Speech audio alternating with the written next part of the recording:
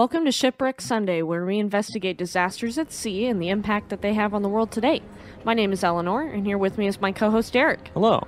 Today we will be exploring the sinking of RMS Empress of Ireland, a Scottish ocean liner that sank in 1914. Before we dive in, we must inform you, this story does include details of a maritime disaster resulting in the sinking of a vessel and death that may be disturbing to some audiences. Viewer discretion is advised. Please note, before we begin, that neither Eleanor nor I are mariners or experts in the field of maritime history, but we have done our research and will present the information as we understand it and with accurate nautical terminology. In today's episode, we'll be looking at both the perspectives of witness aboard Empress of Ireland, as well as the other ship involved in the collision and sinking. Before we get started, we will go over the basics of nautical terminology. The bow is the very front part of the ship, and the very back end of it is called the stern. The port side is the left, and the starboard side is the right. Propellers are sometimes referred to as screws. The hull is the metal sides of the ship.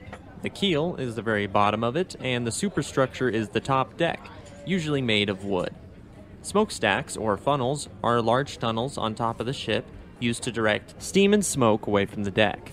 Masts are large wooden poles on the deck of the ship, usually used to hoist sails or hold a crow's nest, where crew members can see for miles around the vessel. Beam is a measurement that refers to the width of the ship. Thanks, Derek. Today our story starts in Govan, a district in Glasgow, Scotland. Empress of Ireland was the younger sister in a pair of two ocean liners built for the Canadian Pacific Steamship Company for the run between Liverpool, England, and Montreal, Quebec. Before the Empress of Ireland was built, the Canadian Pacific Steamship Company bought Elder Dempster and Company in 1903, acquiring 3 ships from this purchase and thus launching their start in the transatlantic shipping trade. The next year, the company would expand their fleet. The two sisters, Empress of Ireland and Empress of Britain, were ordered in 1904, and the double-bottom keel for Empress of Ireland was laid April 10, 1905, next to her sister in yard number 443 in the Fairfield Shipbuilding and Engineering Company shipyard. The two identical ocean liners were designed by Francis Elgar, both clad with 2 funnels, 2 masts, and 2 4-bladed propellers. Empress of Ireland was 570 feet in length, had a 65.7-foot beam, and a depth of 36.7 feet. Her twin screw propellers were driven by 2 quadruple expansion steam engines, much like the engines found aboard RMS Titanic. Empress of Ireland had an average service speed of 18 knots, fast for a ship of 14,191 gross registered tons. The ship was divided into 11 compartments, with its 10 watertight bulkheads that went up to the shelter deck, the compartments being able to be sealed with 24 white watertight doors that had to be closed individually and manually, unlike the watertight doors on Titanic that could be closed from the bridge. Technically, the Empress could remain afloat with 2 adjacent compartments flooded. She could comfortably accommodate 310 first class, 468 second class, 494 third class, and 270 steerage class passengers for a total of 1,542 people. In 1906, the average crew was 373 men. It's interesting that Empress of Ireland was technically divided into 4 classes. Typically, we only see 3, right?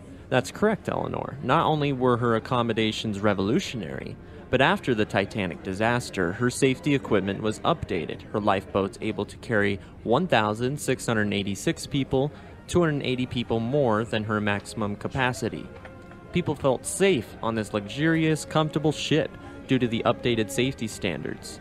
The first-class passengers enjoyed 2 fully enclosed promenade decks, a music room, a first-class cafe amidships, first-class smoking room, and a grand staircase similar to the staircase seen on Titanic. They also had a large, elegant first-class dining room with a separate dining room for the children. The 2 and 4 berth rooms were spacious and beautifully decorated, oozing class and wealth in every floorboard. The second-class passengers also had a bougie accommodations.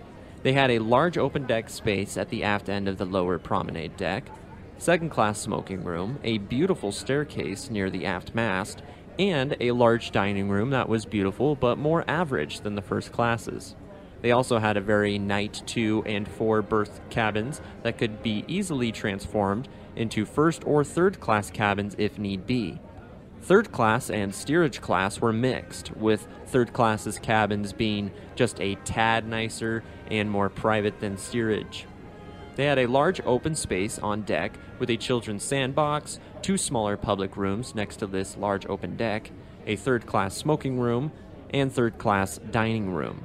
The new steerage or third class cabins were more similar to second class cabins, and where the old steerage cabins were open spaces filled with bunks. Wow, sounds like Empress of Ireland really thought of everything. Yeah, it was very accommodating for anyone of any class type. Empress of Ireland's class system made her career a smash hit.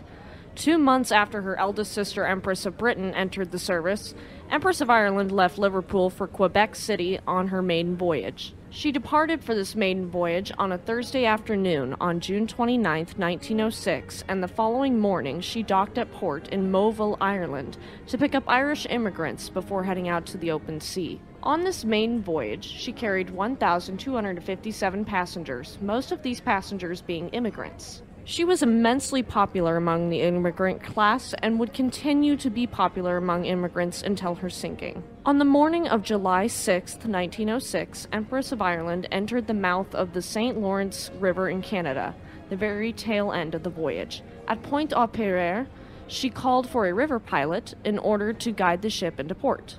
Pilot boats and tugs are often used in hazardous ports to guide ships in the safest routes to the dock. Empress of Ireland also dropped off Canadian-bound mail, hence why she would be registered as RMS Empress of Ireland, a Royal Mail steamer. The following morning, Empress of Ireland arrived in Quebec City, unloading passengers and cargo before reloading for her first eastbound passage, departing on July 12, 1906. For the next 8 years, Empress of Ireland made these same voyages dutifully, alternating Canadian ports depending upon the season. She docked at Quebec City between May and October, and in Halifax, Nova Scotia, and St. John, New Brunswick, between November and April. She'd make her final successful run ending on May 22, 1914, having already carried 187,100 passengers successfully both ways across the Atlantic Ocean. We have arrived at the final voyage and sinking of RMS Empress of Ireland. Just a reminder to our listeners that what we are about to discuss does detail the sinking of a vessel, and as well as death that may be disturbing to some viewers. Listener discretion is advised as we continue.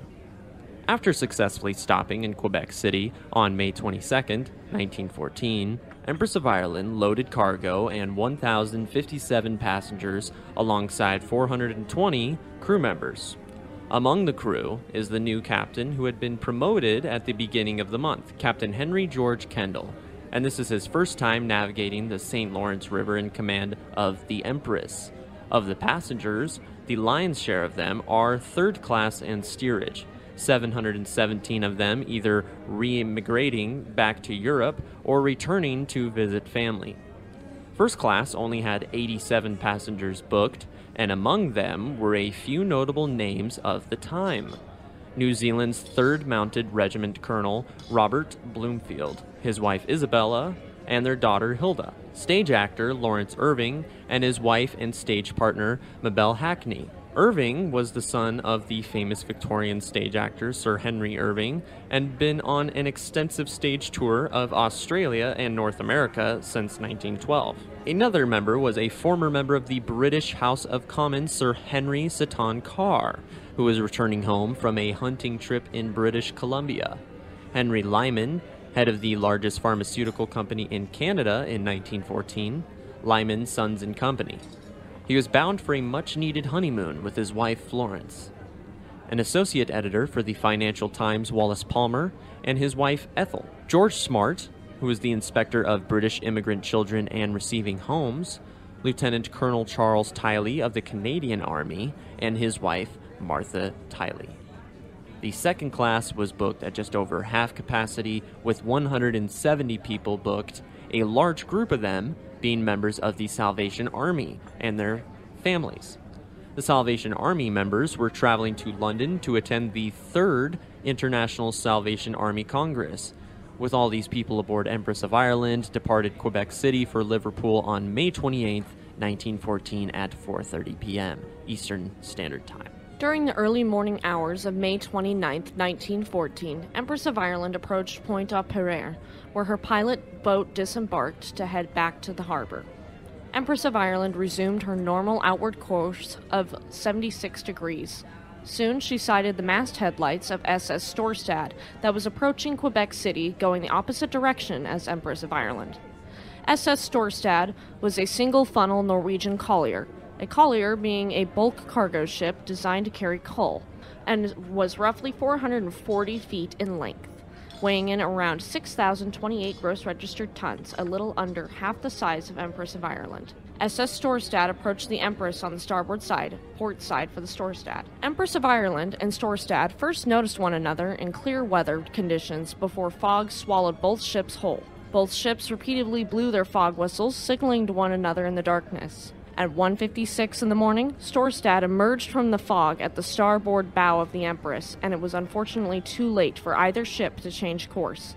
Before anyone could brace themselves, the bow of the Storstad slammed into the starboard side of the Empress of Ireland around midships with a deafening bang. Immediately after the collision, Captain Henry Kendall of the Empress called to the crew of the Storstad using a megaphone, telling them to keep their engines at full power in order to plug the hole in the side of the ship. Although this was a solid plan, the Empress of Ireland was still moving forward, and the current of the St. Lawrence River sent SS Storstad drifting away out from the doomed liner after only 5 minutes of the ships in contact with one another, allowing over 60,000 gallons of water to begin rushing into the lower decks of Empress of Ireland. Within a few minutes, Empress of Ireland was listing starboard, and water settled toward the stern.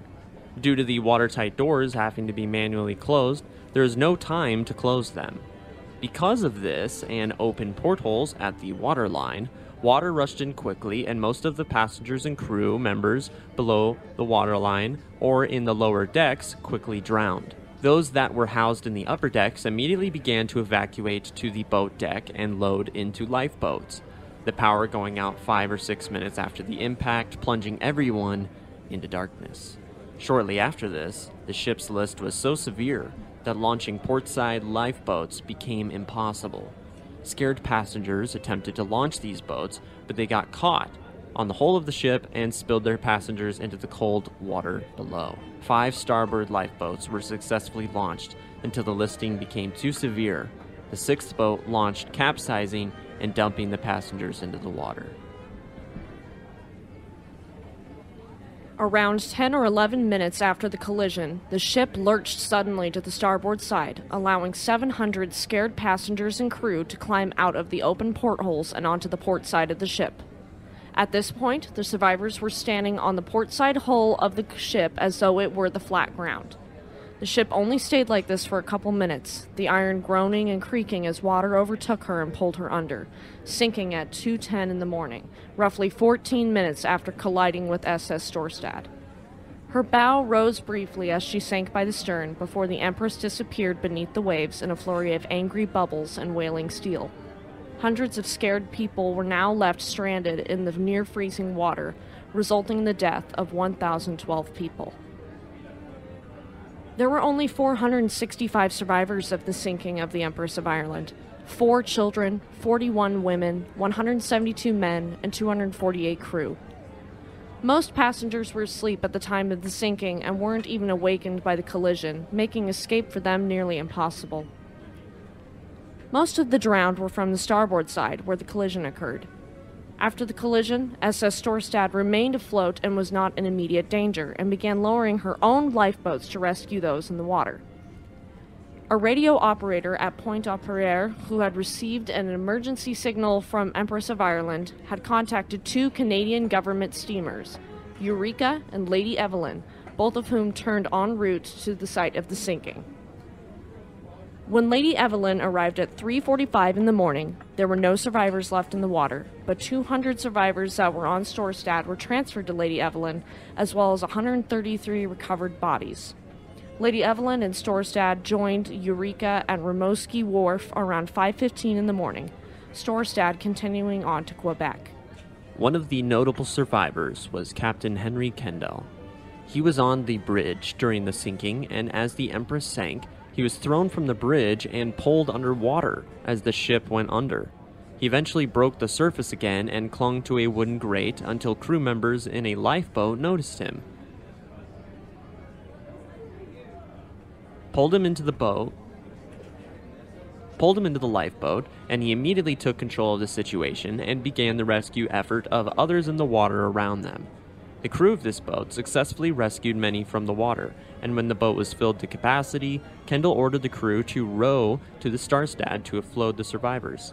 He and the other crew made a few more trips back to the wreckage, giving up after a couple hours since anyone else who was in the water would have surely drowned or died due to hypothermia at that point. Finally, after a harrowing rescue effort, Captain Kendall returned to Storstad, being loaded into the collier. Furious and devastated, Captain Kendall stormed the bridge and shouted at the captain of the Storstad, "You've sunk my ship." It's definitely understandable why he'd be so angry, and he wasn't wrong. Shortly after the sinking, an inquiry was launched, and newspapers reported from the inquiry at the time that if, quote, the testimony of both captains were to be believed, the collision happened as both vessels were stationary with their engines stopped, end quote.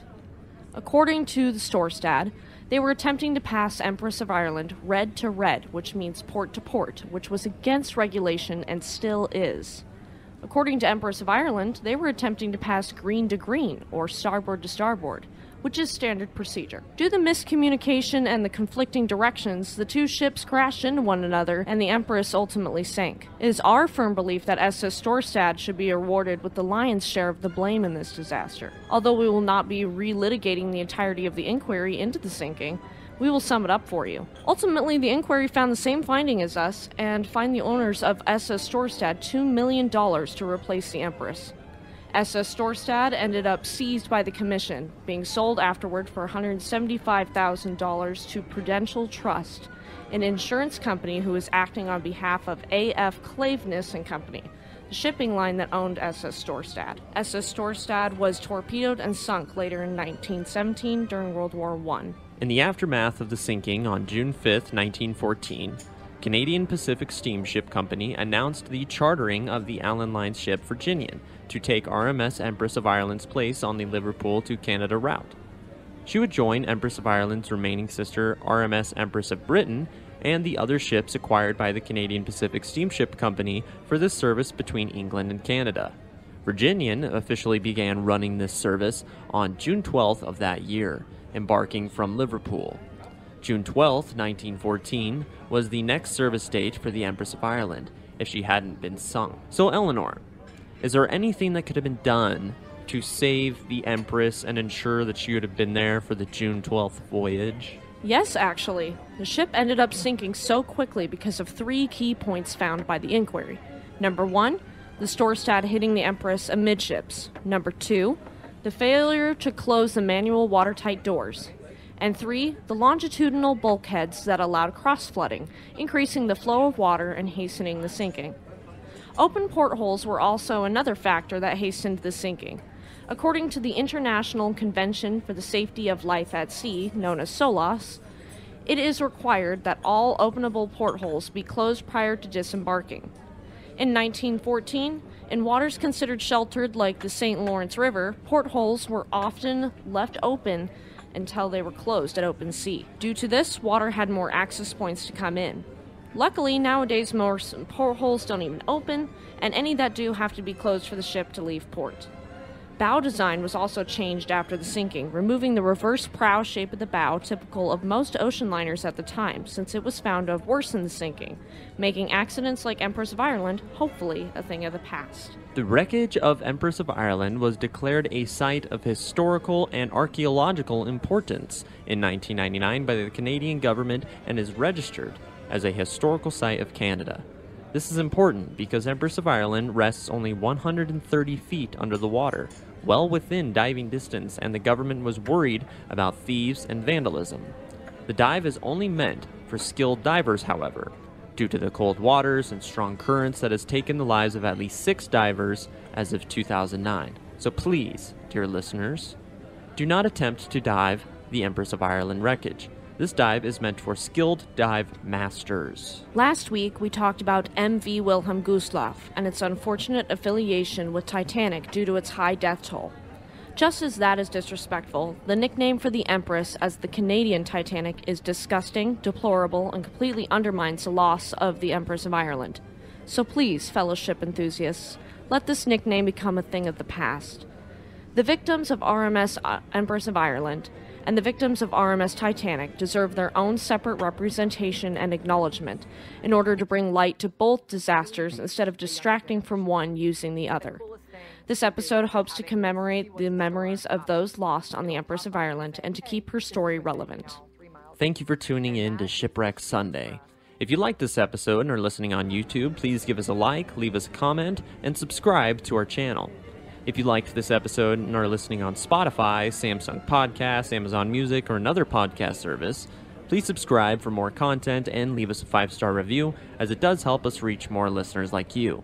Tune in next Sunday for the story of the infamous RMS Lancastria, a Cunard ocean liner that sank during World War II and is estimated to be the largest single-vessel disaster in British maritime history. Don't forget to check out our sister podcast, Slasher Saturday. Have a great week, and we'll see you next time.